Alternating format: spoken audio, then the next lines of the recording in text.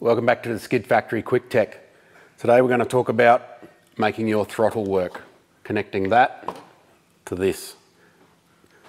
This is something that comes up invariably when you're doing an engine swap in a car or even changing your car from linkage throttle like on an old vehicle to a cable throttle, which is much better. So to join that to that, we obviously have a cable. Just a generic cable from a, it's probably out of an MX-83 or something like that, a Toyota. So that won't reach because we've put a 1JZ in, for example. So that needs to be longer. This isn't a big deal. This is something anyone can do in their home garage. It's very easy to make your own cable. All you got to do is have the right bits. So the important parts that we have to hang on to are actually this, because that's what connects to the firewall in this case. This is obviously going to vary a lot within different vehicles, but whatever your firewall is, whatever your anchor point is, you need to keep that.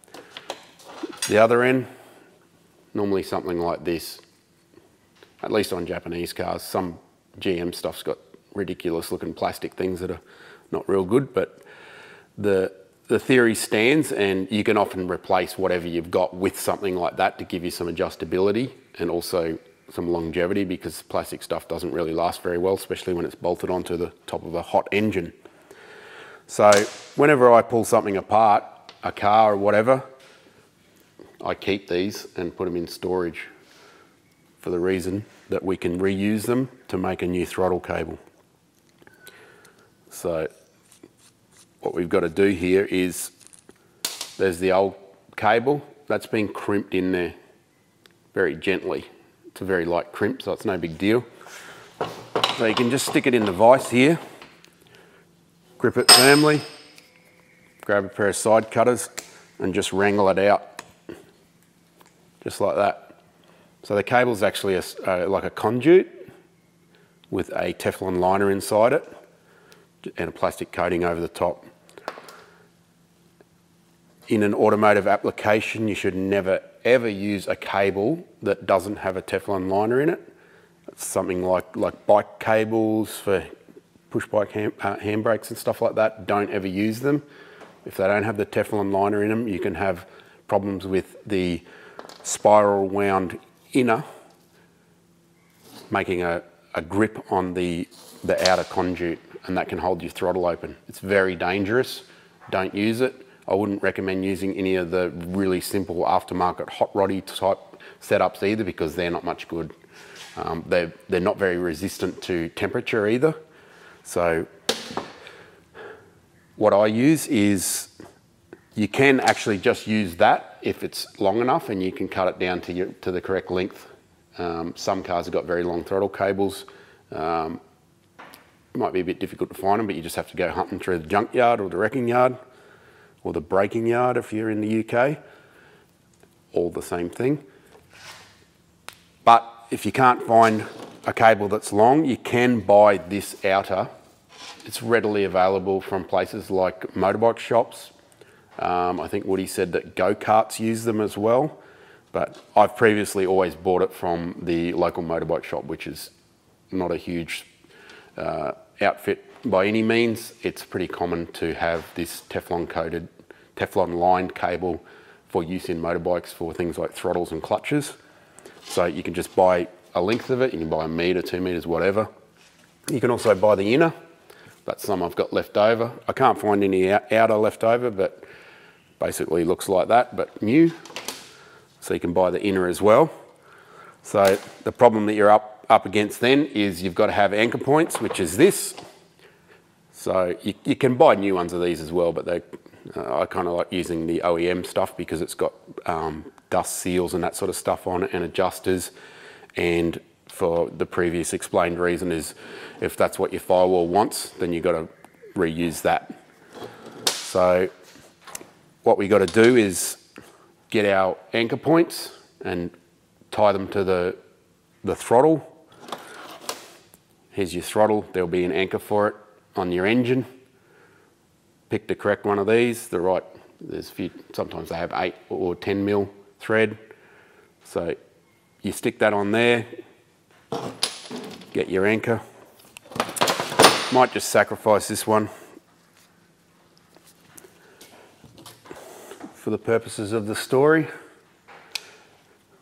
You can also reuse this inner if it's long enough, but one end's got to be sacrificed, of course. Normally the best bet is to knock off that cylindrical end that goes in your throttle, for the reason that you can buy them. So we can replace that with this, which is an adjustable version of it. The two common sizes for these are 6 and 8 mil or 1/4 and 5/16 inch. Quite often the other end is something wacky like that that's designed to work with the pedal. Has little lock-in tabs and that sort of thing. So normally I would default to cutting off that end first. Pull it out. Set it aside. Don't lose these little bits. They're there for a reason. That clicks into the pedal assembly.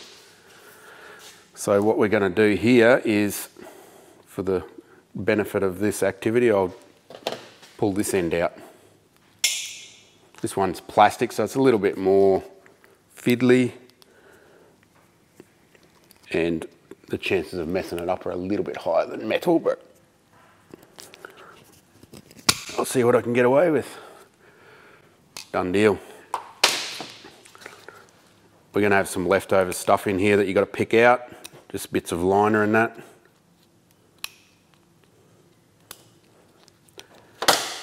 I've picked the hardest one I can find because it's got an angle on it as well, but basically the same deal as this.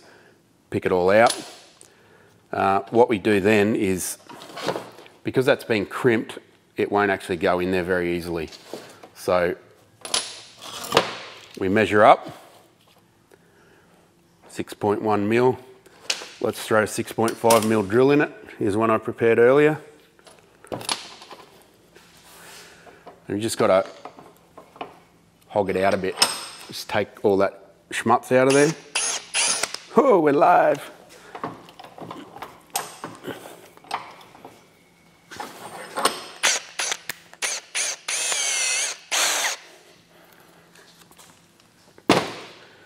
That will allow us to push the cable inside. No dramas. If you got to do it to this end, same thing. Obviously metal, so it's going to be a little bit more resistant to it, but same deal.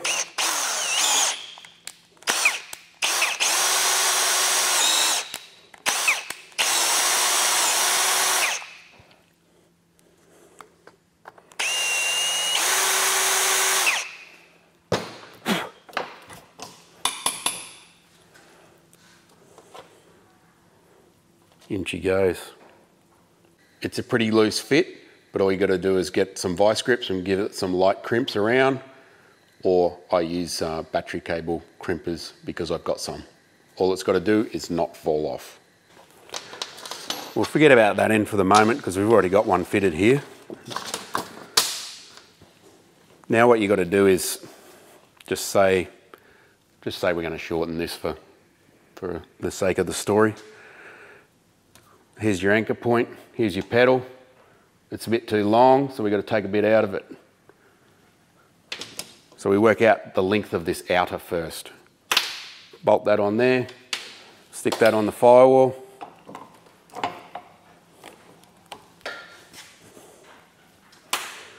Find the cleanest path. It's not necessarily like this or long. You might need to go around things, work it out, and then figure out a point where you're going to cut it. Not hard to cut. You just got to cut through that conduit. This one's got a little liner on the outside of it, so we just need to trim that off a little bit. Got a very resilient liner on the outside of it. There we go. As I said, this particular one is plastic, so what you would do here is actually put a little bit of just super glue, generic name for it, not near the end. Put it on about 10 mil up, and you just slide that in there, and that's going to be set hard.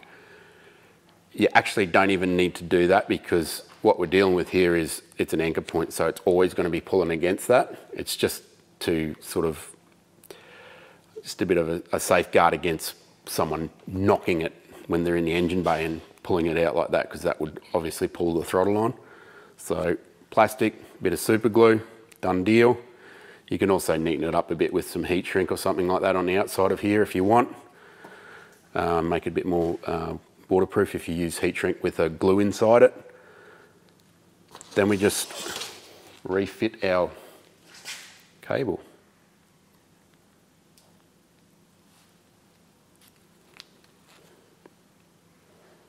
As I said, I picked the hardest one to deal with because it does go around a corner a bit, because Toyota something.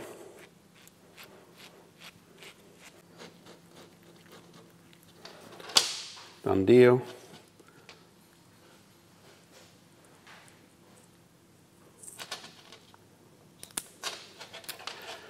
All right, so let's pretend this is our firewall again. We've successfully got our length for our anchor point. Now the critical lengths are the distance to the pedal,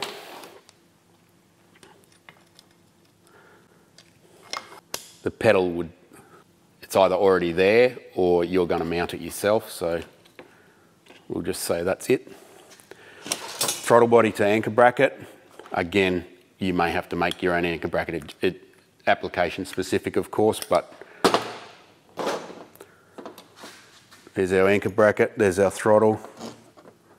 I'll use the outside one even though that's not the right one because it's for cruise control. Let's just say we got it pretty right, but if your cable was out here somewhere, you can obviously trim it off. The other thing you can do is start with this. These come in multiple sizes, of course, as well. This is a 1/4 inch, which is, of course, slightly too big for my application because metric, but they basically come in 1/4 and 5/16, so 6 and 8 mil, or just above that.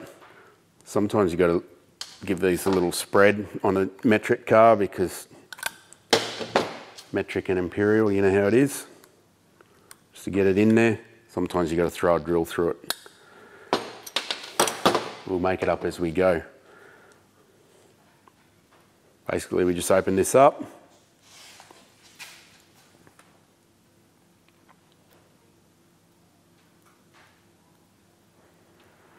Expose the hole.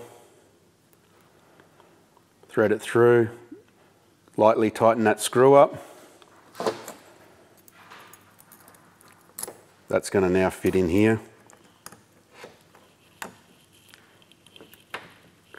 Doesn't really fit properly because I need to drill that out, but you get the idea. So that's how we work out our length that we need. So obviously leave this cable long because you can trim it off afterwards, that's no problem. You can't put cable back on, but you can trim it off. So once you've done that, you can then go check it all out, work it out. Yep, I got the right length, no problem. Pull it back apart. Let's just make this up for a sec. I've got a bit hanging out. No problem, tighten it up.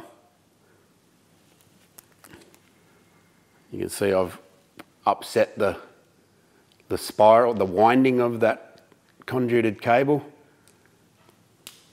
Knock it off with a pair of side cutters. I normally just run that across the linisher because it can make it difficult to actually refit.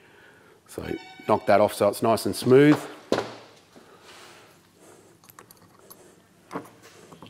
I'll go into the large hole just for... Now we've got a cable that's going to work. We just need Woody to hold on to that for me. Don't be shy.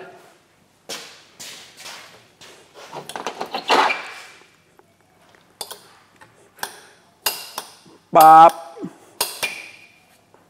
Perfect. Very simple. You can adapt this concept to anything. This cable can be as long as you like. You basically just got to do it in the order that I've described. You can do it on this end if you want. As I said, don't throw these out. They're gold, very, very much reusable and very simple to do. So now you know how to make a cable. Get out there and stick some, I don't know, 6BTs into minis. I don't know. You work it out. Thanks for watching.